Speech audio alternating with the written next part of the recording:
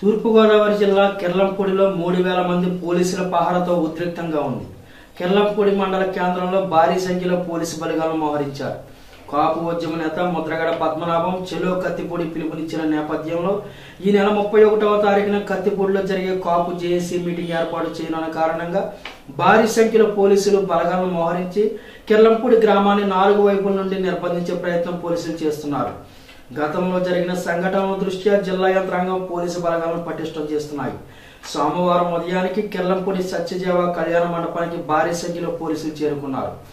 అక్కడ నుండి కిర్లంపూడికి వచ్చి అన్ని మార్గాల దగ్గర పోలీసు పికెట్లను ఏర్పాటు చేస్తున్నారు. Peddapuram DSP CH Ramarao, Jaggampeta Tuni సిఐలు why Rambabu, why శ్రీనివాసరావులు, స్థానిక ఎస్ఐ జి నరేష్లతో పాటు పలువురు ఎస్ఐలు ఎప్పటికప్పుడు పర్యవేక్షిస్తున్నారు. అలాగే ముద్రవాడ పద్మనాభం నివాసం ఎదురుగా 3 సీసీ కెమెరాలను ఏర్పాటు చేసి నిరంతర సమాచారం సేకరిస్తున్నారు. కిర్లంపూడిలో భారీ సంఖ్యలో పోలీసు బలగాలు చేరుకోవడంతో ఏ క్షణానికి ఏం జరుగుతుందోనని గ్రామ ప్రజలు ఆందోళన వ్యక్తం చేస్తున్నారు.